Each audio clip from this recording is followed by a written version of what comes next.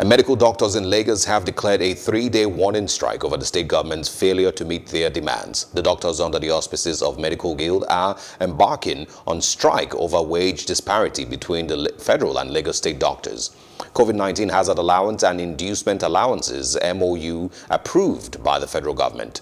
Other concerns are non-payment of doctors working in isolation centers, as well as unceremonious disengagement of doctors in isolation centers without recourse to their welfare.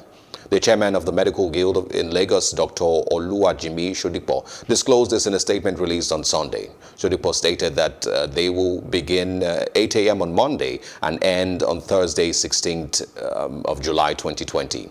According to the Guild, the 3-day warning strike is a total strike that involves all cadres of doctors, irrespective of grade levels, and no emergency services permitted. He said the doctors are embarking on the strike after the ultimatum given to the Lagos state government had expired. According to him, the grace period was given to the government to meet 70% of the doctors' demands in order to avert the strike. And we are now joined by Dr. Oluwajimi Sodipo, Chairman, Medical Guild of Lagos. Good afternoon, sir. Good afternoon. Thank you for having me. Thank you very much for joining us. Quickly remind us, what was the basis for calling off the initial strike? Well, we had not started the strike initially. What happened was we had a Congress that gave a 3-week ultimatum, which expired in June, on the 26th of June. And this activated a 2-week extension following the series of discussions we had with the government. Unfortunately, within that 2 weeks, which expired on the 13th of July, we couldn't achieve much more, and that was what activated the 3-day strike. Since then, we've had meetings with the government, and we are hoping to take back some of the resolutions that have come out of those meetings to our members, so that as soon as possible we can get back to what we know how to do best, which is saving lives. Okay, and you know, we're also aware that a period of grace was given to allow government to fulfill at least 70% of the demands. How far had the government gotten before these decisions were taken?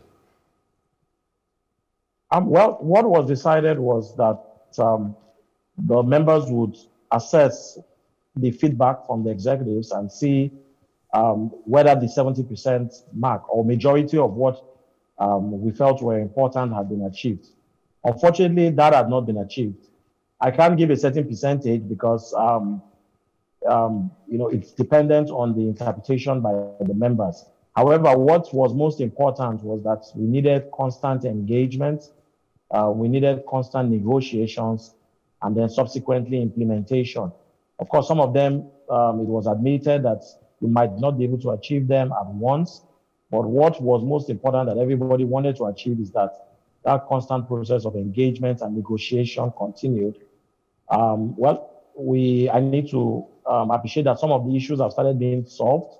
I also need to state that in addition to meeting with some of the high-ranking officials of government, the commissioners, we were also able to meet with Her Excellency, the First Lady, and Mr. Governor late yesterday, so as just to find a way forward. And we hope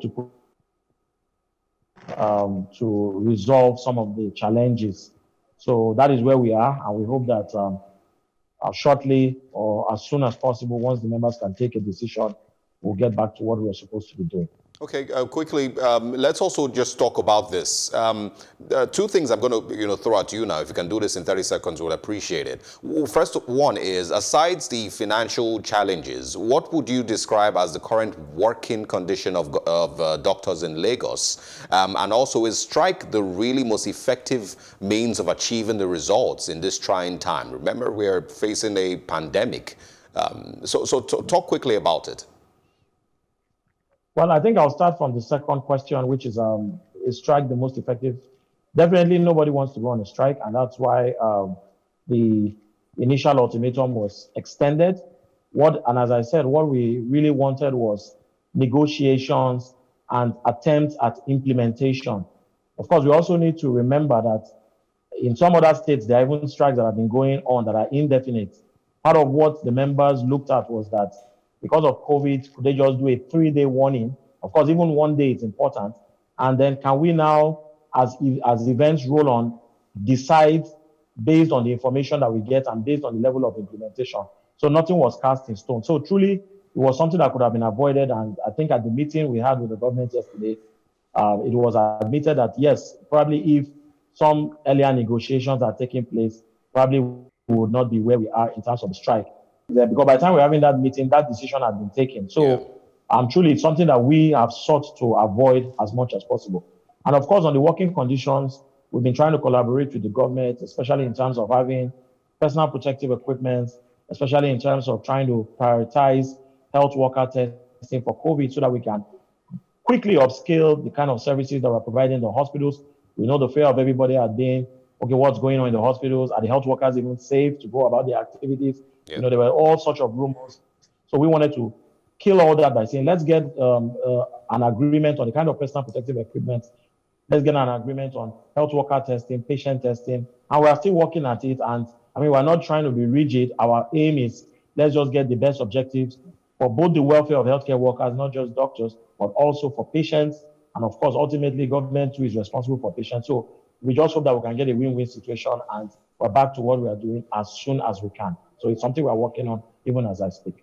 Okay, we would follow up and, of course, have another conversation with you as time passes. Thank you very much for joining us, Dr. Sodipo. We will speak with you again. Thank you for having me.